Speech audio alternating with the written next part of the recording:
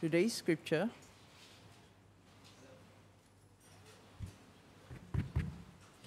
is from 1 Samuel chapter 22, verses 6 to 23. Now Saul heard that David was discovered, and the men who were with him. Saul was sitting at Gibeah under the tamarisk tree on the height with his spear in his hand, and all his servants were standing about him. And Saul said to his servants who stood about him, "Hear now, people of Benjamin, will the son of Jesse give every one of you fields and vineyards? Will he make you all commanders of thousands and commanders of hundreds, that all of you have conspired against me? No one discloses to me when my son makes a covenant with the son of Jesse. None of you is sorry for me, or discloses to me that my son has stirred up my servant against me to lie in wait as at this day."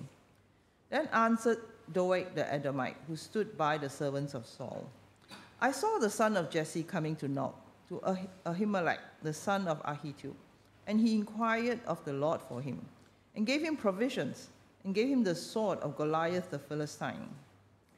Then the king sent to summon Ahimelek, the priest, the son of Ahitub, and all his father's house, the priests who were at Nob, and all of them came to the king. And Saul said, "Hear now, son of Ahitub." And he answered, "Here I am, my lord." And Saul said to him, "Why have you conspired against me, you and the son of Jesse, in that you have given him bread and a sword, and inquired of God for him, so that he has risen against me to lie in wait as at this day?" Then Ahimelek answered the king, "And who among all your servants is so faithful as David, who is the king's son-in-law and the captain over your bodyguard and honored in your house? Is today the first time that I have inquired of God for him? No. Let not the king impute anything to his servant or to all the house of my father, for your servant has known nothing of all this, much or little." And the king said, "You shall surely die, Ahimelek, you and all your father's house." And the king said to the guard who stood about him, "Turn and kill the priests of the Lord, because their hand also is with David." And they knew that he fled and did not disclose it to me. But the servants of the king would not put out their hand to strike the priests of the Lord. Then the king said to Doeg, "You turn and strike the priests." And Doeg the Edomite turned and struck down the priests. And he killed on that day 85 persons who wore the linen ephod. Now Nob, the city of the priests, he put to the sword, both man and woman, child and infant, ox, donkey, and sheep, he put to the sword. But one of the sons of Ahimelek, the son of Ahitub, named Abiathar, escaped and fled after David. And Abiathar told David that Saul had killed the priests of the Lord. And David said to Abiathar, "I knew on that day when Doeg the Edomite was there that he will surely tell Saul, 'I have occasioned the death of all the persons of your father's house.' Stay with me, do not be afraid, for he who seeks my life seeks your life. With me you shall be in safekeeping." This is the word of the Lord. Thanks be to God. Amen.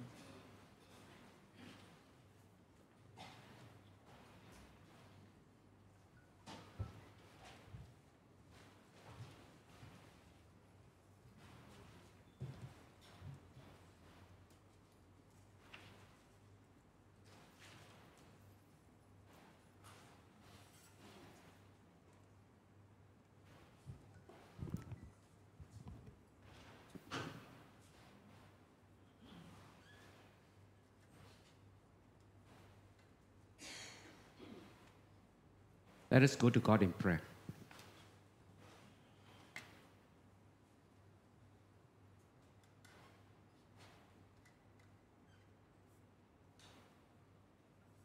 Lord, today as we read and hear your word read,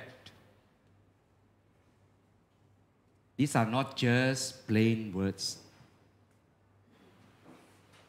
but the account and the events and the people are real and it has happened.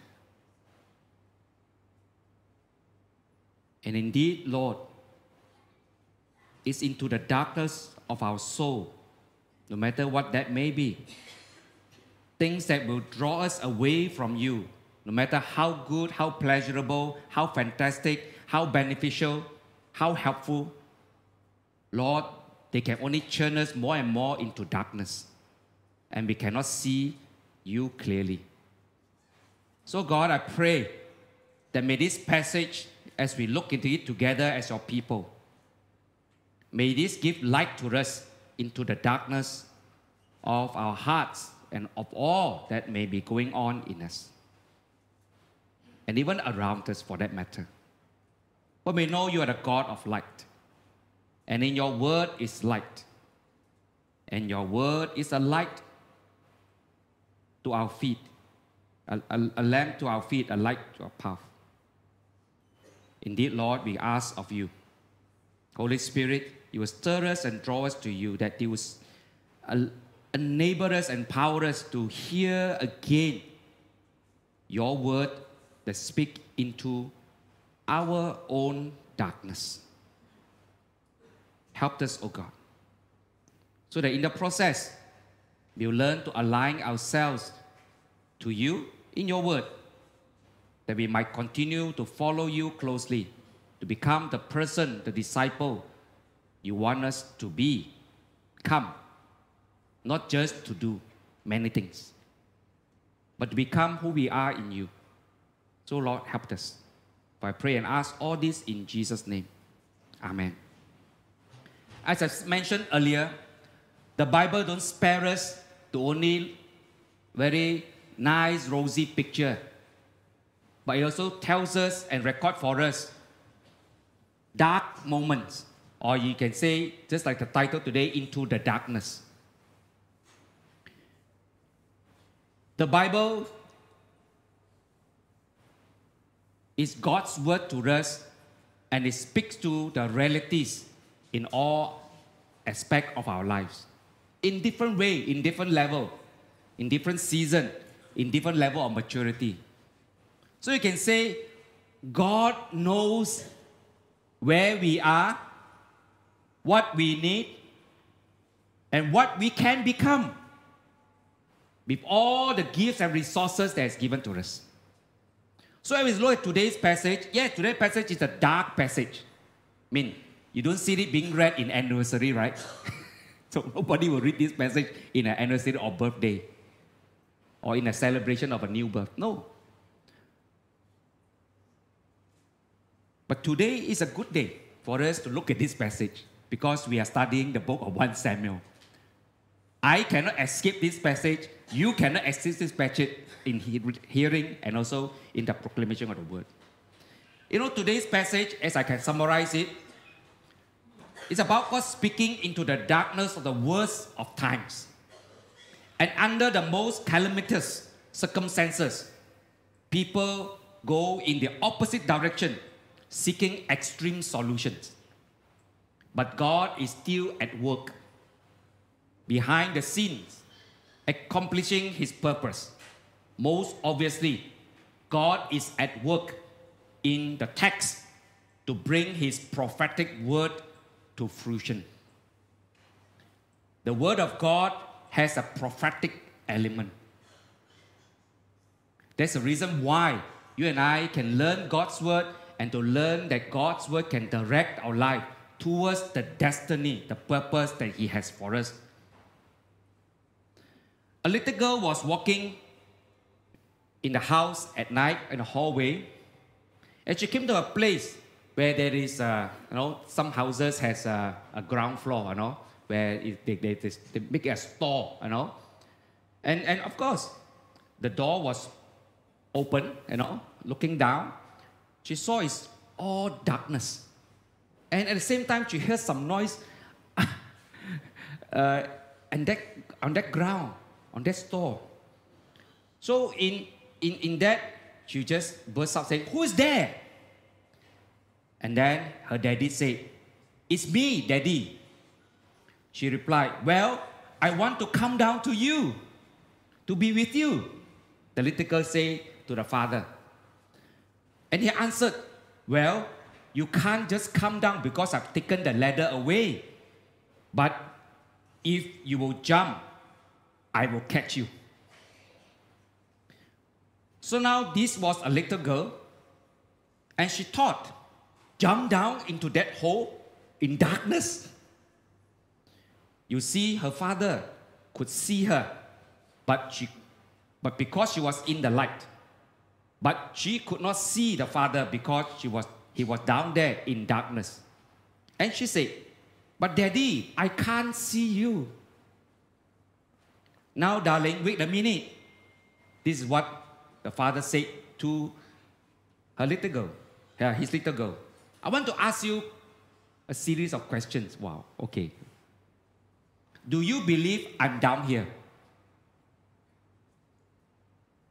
Of course, the girl will say, Abu Dad, sure, you are down there. Yeah, I'm talking with you. Do you believe I'm strong enough to catch you? Yes, I believe you are strong enough to catch me. Okay, he said, do you believe that I love you? Yes, Daddy, I believe that you love me very much. He asked, have I ever told you a lie? No, you have never told me a lie. Okay, you know I'm here, down here, and you know that I love you very much. I would never lie to you. Now jump. And she said, okay, Daddy, here I come. She stepped off into the little black hole, and her daddy actually caught her and gave her a hug and set her down. Believe it or not, my friends, that's what faith is all about. Yes, we are not talking about blind faith. We're not just do it. But we're talking about a series of, if you call me, faith verification of who God is and who God is to you. We know that God is there, even in the most hopeless situation of our life, in darkness.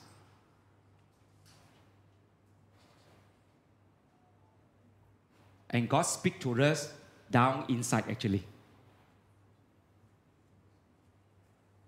We recognize He cannot lie. In God, there is no evil. So in the event you think God is like to play hide and seek game and nothing much to do because He's so free, because He's God, He just playing like chess of each of our lives. No, God never view evil, just like God never lie. We believe in His strength.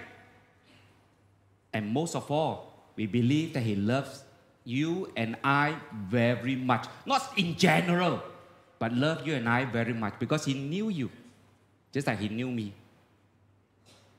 So when He say go, we go. When He say jump, we jump. When He say leap, we leap. So with that, let's look at the first lesson in this amazing God that calls us to Himself. Remember, God called us to Himself. God never called us to do things for Him. From the first place, that is our response of God's calling us to Himself. That's why in our response, we do many things. Whatever we do should not replace of the calling of God to each and every one of us personally. That's why the knowledge in Jeremiah 1:5, for me, when God knew me before I was born, is very significant for me. Because it tells me God is very interested in me even before I was born. He was already thinking of me. At that time, He also knew that my name will begin with Chin Shen Long. Then later on, Thomas Chin Shen Long. He knew. Even before He called me and I responded to be a pastor, He knew me as a person. And He loved me as a person, not love me because I'm a pastor. And this is very important, my friends. God called us to Himself And in our response, we follow. And that's why the first lesson, as we look at this passage, into the darkness, in the context of God who loved us, the God who speaks, the God who is at work in every way. Of course, God's word is certain and true. Even in the midst of, you ask me, if it ever happened to any place, for me, like to Israel, it's a national tragedy. A king ordered a massacre. And can you imagine the intriguing, the passage tells us, even the soldier do not dare to raise a hand except this Edomite. Perhaps you want to gain favor, somehow special place in the sight of Saul. He take political advantage of that situation. The whole city was slaughtered.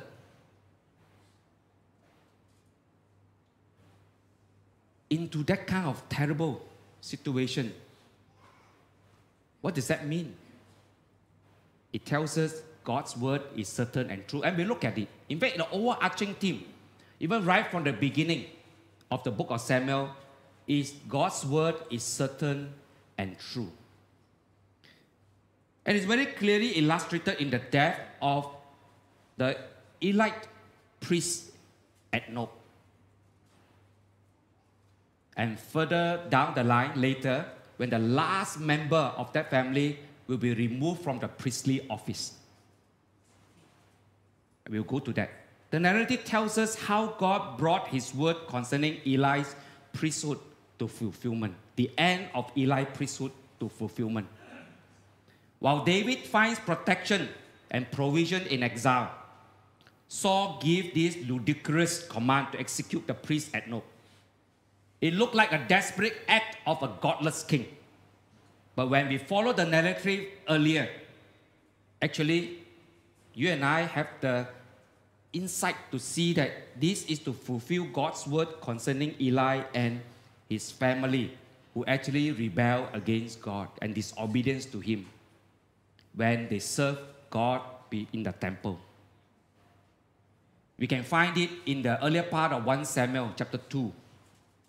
And I want to take episode from verses 27 to 36. And we want to read this together. Okay? We'll follow slowly, okay? Let's read this one first. There are just 3 short portions. Together. Then in distress, you will look with envious eyes on all the prosperity that shall bestow on Israel. There shall not be an old man in your house forever. The only one of whom I shall cut off from my altar shall be spared to weep his eyes out, to grieve his heart. And all the descendants of your house shall die by the sword of man. And this come upon your 2 sons, Hophni and Phinehas, shall be the signs to you. Both of them shall die on the same day. The ark of God was captured, and the 2 sons of Eli, Hophni and Phinehas, died. He who brought the news answered and said, Israel has fled before the Philistines, and there has also been a great defeat among the people. Your 2 sons also, Hophni and Phinehas, are dead, and the ark of God has been captured. As soon as he mentioned the ark of God, Eli fell over backward from his seat by the side of the gate, and his neck was broken, and he died, for the man was old and heavy. He judged Israel 40 years. A lot of details here you must to catch, and you can imagine the size of Eli. Okay? So, what was captured by us in just few verses, you have to go back to read chapter 2 and all, is to tell us very clearly that God's word is certain and true. And the death of the priesthood, even the town, the descendants, actually is fulfillment of the prophecy of God upon Eli's family. I know we don't like to hear these words, but we need to hear again this lesson that God's word is certain and true. Increasingly, the trustworthiness of God in His word is being challenged by an age that rejects the idea of truth as absolute and purely rational. All of us are affected with this way of thinking. One of the things that we do is we become very selective when we come to learning the truth and the lessons from the Bible. What suits me, I do. What don't suit me, ignore. Or, I don't know lah, there are many ways of describing. Let it blow to the wind lah, you know. We do some other things and keep on, the list will go. So we become very selective. So one of the reasons why we preach through the books of the Bible is that you cannot escape passages. Preacher and also congregation alike. We need to deal with it because the Bible is written for a reason, and we must learn the purpose is set by the author, by also the Holy Spirit, first of all. So, in the age that reject truth as absolute and also purely rational, it's very, very, I would say, dangerous for us not to trust God's word as worthy. That's the reason why sometimes we also do not fall in love with the word of God. Sometimes when you read the word of God, I don't understand. Okay. But then we like to see YouTube will tell us, offers instant answer. By the way, YouTube is a good communication skill, but there's a lot of trash in YouTube. Okay, let me say it again. Because there are things that people claim, almost they are able to decipher, to say things clearly. Fantastic. But always check the basis of many of what they say. I got people come to me and argue with me based on YouTube. Seriously. Because it's really make-believe. I cannot be like YouTube. I cannot do TikTok, to preach, to be such entertaining. I mean, I wish I learned a bit of the skill, but nobody taught me. If I do it, probably disastrous. You will end up looking at me in a funny way, and all you can remember for the rest of the year. Everything else that I say and preach, you cannot remember anymore.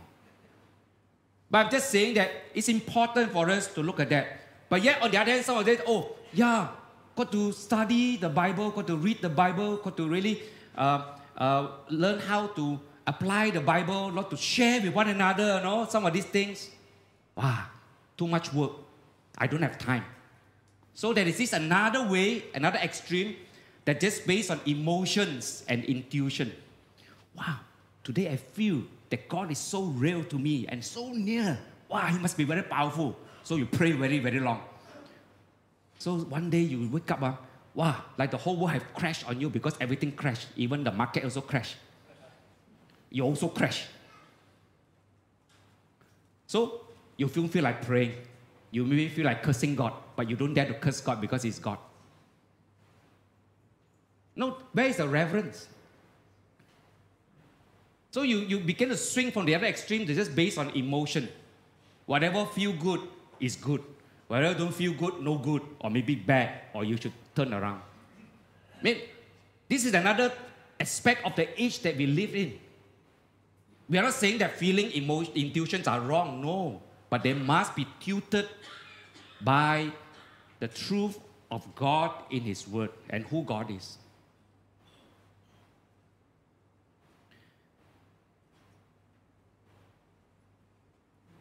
The simple truth to learn is God is faithful to His Word. That's why His Word is certain and true.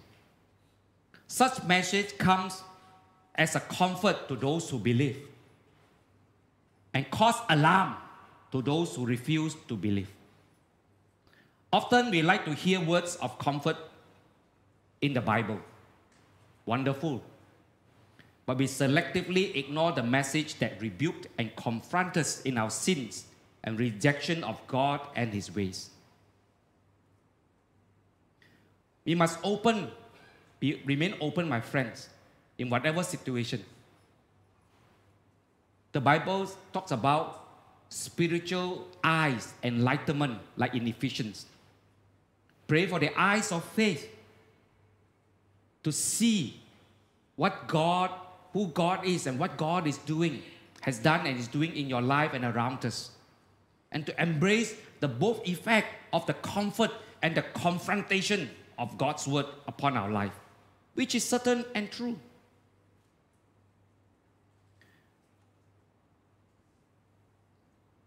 So the question for us to reflect and apply is that in the midst of the darkness of our reluctance and resistance to follow God's way in His word, in what ways are you opening your eyes in the light of God's word? In what way are you allowing the light of God's word to shine into what is going on in your life? Secondly, into the darkness, God's word is evocative and transformative. The word of God, on one hand, brings us comfort. The word of God must, in also many ways, engage us and confront us in our life. Perhaps somebody say, oh, life is good. I'm quite a good person, by the way. There's nothing, much for me to even know that I'm having a wrong aspect or wrong way of relating to God. But think of a time when you're not able to give to God more fully as who He is, to trust Him. There's so many things in our life that we actually fall short of the standard and the glory of God has for us. That's why Romans 3:23 always say that we are all fall short. Even when you don't feel that you are bad or you have not sinned. But there are some things in life that we actually withheld from God. I don't know where are you at the moment in your life, but I pray that the word of God has the power to evoke and transform you. See, in this passage, misery is a natural and inevitable consequence for those who choose not to be rightly related to God and His word. It is only logical to conclude that we cannot believe in God without also believe in a destiny for those who do not want God. Let me repeat this phrase again. We cannot believe in God without also believing in a destiny for those who do not want God. So, basically it's saying to us, you either choose to believe or not to believe. If you choose to believe, this is the direction you are moving. If you choose not to believe, this is another direction. There is no in the middle. Either you believe to follow God or you don't follow God. So very clearly illustrated is the story today in David and Saul. That God's word is being evocative and transformative. For David, he responds to God's call and begin a lifelong process of transformation. You can see that subsequently in the many chapters in Samuel. While Saul is the figure who shows natural, inevitable consequences of refusing God's call. He started well, but he refused to respond to God's call again and again. It was not just one time, he was given many times to turn back to God. In the Bible text, the two are going in the opposite direction. You can actually read, you can actually sense it.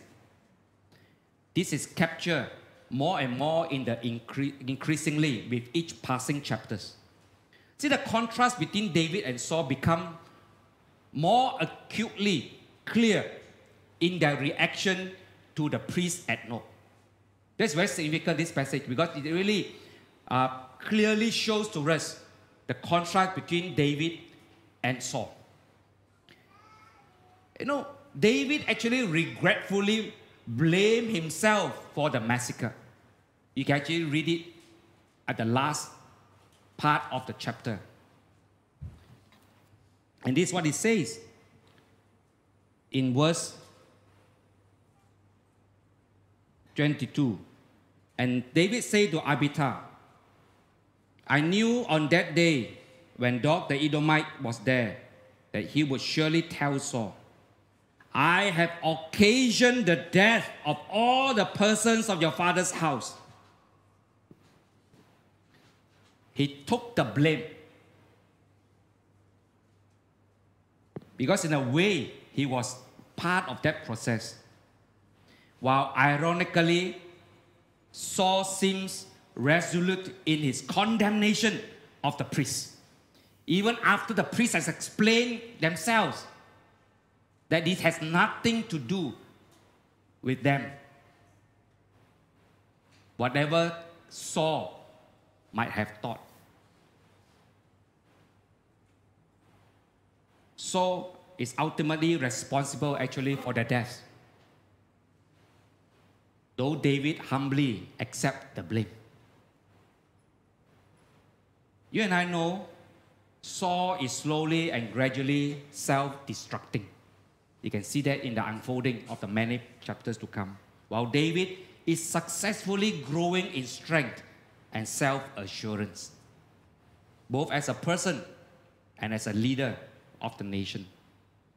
This process will continue until Saul is dead and David is king. This much we know. Why? Because God's word has proclaimed it. My friends, you will say, this is Saul, this is David, this is Old Testament. But God is the same God. Jesus is the same today and the days to come. It's the same God who continues to be present with us. It's the same God is actively working in our life and also speaking to us if we care to pay attention as we go back to His Word to understand and to apply the truth of His Word. So our destiny is related and tied to our responsiveness to God's Word and to obey the truth of His Word by applying them into our daily life. So a story told of a young boy who applied for a job in a local newspaper office. The manager asked him, can you type? Oh, no, sir, I cannot type, came the reply. Can you run a printing press? Asked the manager. No, sir, I cannot run a printing press, came the answer back. Well, young man, what can you do? Oh, very nice manager. The boy stood tall and smiled and said, I can do what I'm told to do, sir. I can do what I'm told to do, sir. With that reply, the young boy was hired. You wonder why this manager hired a person who don't have the skill of typing, don't have the skill of running a printing press. The manager found that there's a place for him because he can do what he is asked to do, and he follow it through. It was the posture, I believe, and the propensity of this young man who want to follow clear instruction that he was hired. When we come to God and His Word, our posture and propensity to obey God as we seek God with clarity in His Word evokes and transforms us. Not anything, but towards the likeness of Jesus, the fruit of the Spirit. And not only that, to be Christ-centered in the destiny that God has for each and every, wherever we are, in whatever station, whatever even we have done and doing.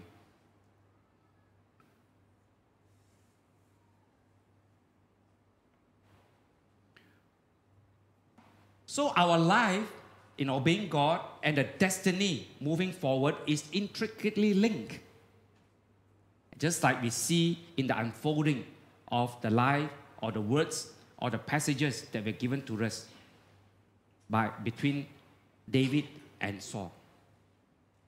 So the question for us to reflect and apply is, how would you set yourself in order to allow God and His Word to evoke and transform you into Christ's likeness and to feel His purpose in you?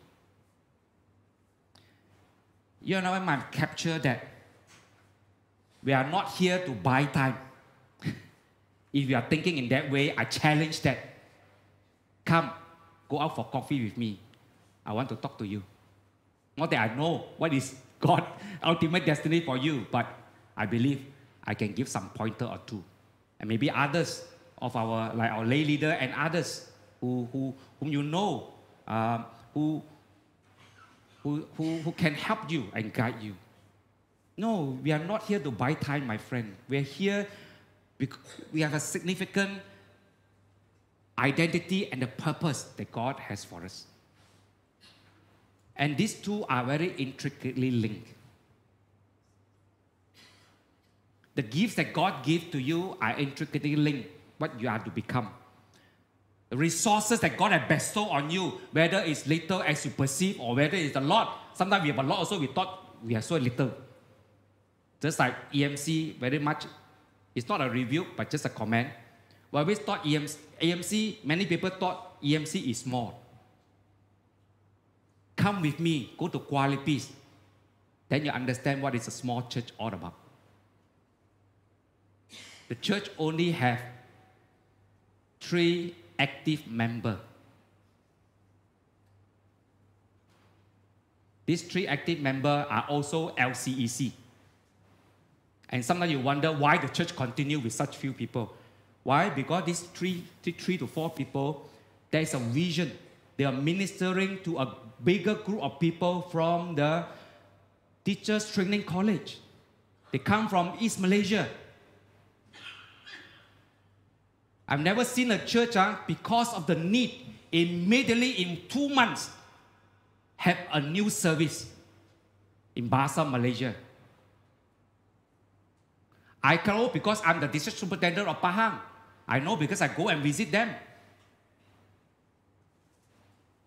And because I know these 4 people, 3 to 4 people over there. Why?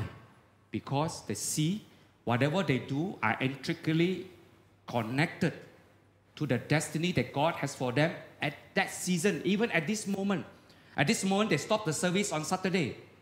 So now they concentrate on the service on Sunday morning, that is Bahasa Malaysia, English, sometimes also chip in a little bit of Chinese. Why? Because the people there, basically more BM speaking. They also seek to reach out to the Orang Asli community. I say, wow. What a wonderful mindset, kingdom mindset of God. With the little resources.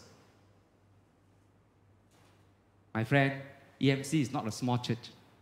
Of course, we are not proud and say, wow, no, we have so much. No, let's recognize that. Just like sometimes we feel we are very small, we've got nothing to offer. No, not true. Even a little boy got something to offer. Even a little boy can pray, a little girl can pray. Even anyone can just offer a simple word of comfort to another because they may change. Move and align the direction of the person a little bit more towards God. Of course, not to say sometimes if we don't control our mouth, if vomit, not physical vomit, poison, terrible thing come out from our mouth, that also become very destructive. So then we know how to check what is really going on in our heart. Why am I spilling out vomit and poison? Yeah, let me be very real. If I'm not careful, I also spit poison. I'm a very vulnerable snake. Maybe all of you are good snake. I'm not sure that there's a good snake or bad snake. Basically, we are all sinners. So yeah, we are capable. But I think most important is how do we allow the Word of God to tutor us, hone us, mold us by the power of the Holy Spirit that is in us. I'd like to conclude with this quote by Os Guinness. The truth is not that God is finding us a place for our gifts. It will take a long time for you to just settle. The truth is not that God is finding us a place for our gifts. Okay? But that God has created us and our gifts for a place of His choosing. And we will only be ourselves when we are finally there. Talking about who we are, all that we have, all that we have coming together in the destiny that God is moving us towards. God has initiated and is present in our life. As we seek God and His Word and be responsive to Him, we will discover moments, I will say more and more moments of clarity that we are walking in His ways to accomplish His purpose. In so doing, you and I are participating in a grand movement of God's work in your family, in the church, in the workplace, in your neighborhood, in a nation, in the world. You are part of that grand movement that God is doing in His entire creation. My friend, you are not just a drop of water in the ocean, mean nothing. No, our God is a great God. Our God is the one who knows us, a God who cares for us, a God that moved us if we are responsive to Him. I'd like to close this observation and my own experience in EMC. As I look back in the last 5 years and 9 months, I calculated. It's 5 years and 9 months. Today is 1st October. As a participant, then of course, I'm appointed as a pastor. I sense that I have fulfilled His purpose that has placed me in EMC, even due to human structure and all. I remember very clearly when I come here with quite a clear purpose. That is to return the church to the biblical roots of discipleship and disciple-making of all nations. Not that the church is not doing. Let me do a disclaimer. I'm just trying to put it together clearer as we move together by the Spirit of God. And currently, I can say, I hope only God knows all. I'm given a little opportunity to see glimpses, a significant movement that has also begun in many of your inner life and also many of the external life that we have, the story that I come to hear, the things that I observe as in the church. To disciple and to make disciple by a life on life, walking alongside with one another. Very intentionally, to a certain extent. Intending to build relationship. There's so much talk now among the LCC, how we can reach out to one another, how we want to continue to not only reach out to people outside the church, yes, we must, but to continue to also engage with people within the church. We also don't want to forget, especially those who, for whatever reason, are not coming to a physical meeting. Yeah, there are many concerns, more than you can ever imagine. Because there are many people who are looking into this. Pray for them. Because these tasks are difficult. Because human beings are complex. And because they are complex, very complicated.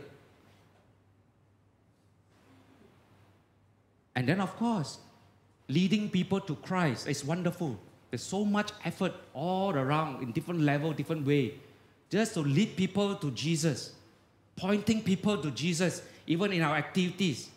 We are more conscious. Praise the Lord. And of course, we want to mature them to know God. Again, discipleship, disciple making for ministry in the church and the world. And by the way, that's our mission. I really felt a deep sense of gratitude. And I came here, I have no idea what would happen. But God has unfolded, even with MCO, sorry, by the way. We're able to hold together, by the grace of God, the people of God as a church. That is no small feat, not because of me. It's God's Holy Spirit and power at work that knit our hearts together. Even with all the difficulty that we face with one another. And I'm truly thankful to God for that calling, for that conviction, and for that consecration that I can contribute to the life and ministry of the church in and through EMC. So what I'm trying to say is that whatever we decide, whatever we implement and do, or undo, redo, continue to do, to build that, does link to a sense of destiny and purpose that God has for us. I'm thankful that many of you have touched my lives, which I've never imagined being a person that is very new to EMC as a pastor, not as a Christian follower. I'm given that privilege, I'm thankful. But yet, many of you also embrace my weaknesses.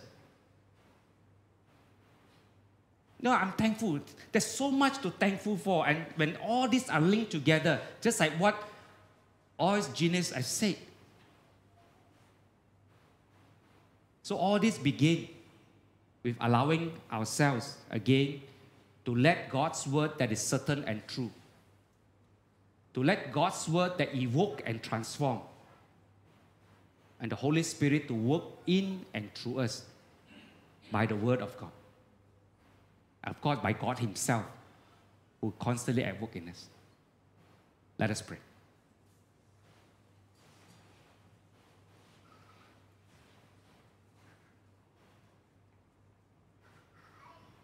Maybe just pause for a short moment. If God has spoken to you, do not wait. Just respond where you are to him. Whatever that he brought to attention in your mind, in your awareness. If it's not clear, ask God for clarity. That in time he will show you what he wants to say to you. In and through his word. And when you're ready, say a prayer of response to God. How you will want to follow him tomorrow, the day after tomorrow, the week.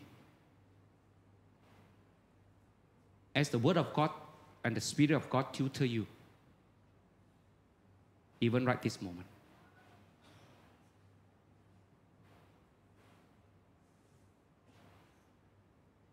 Because God's word always calls for a response on our part.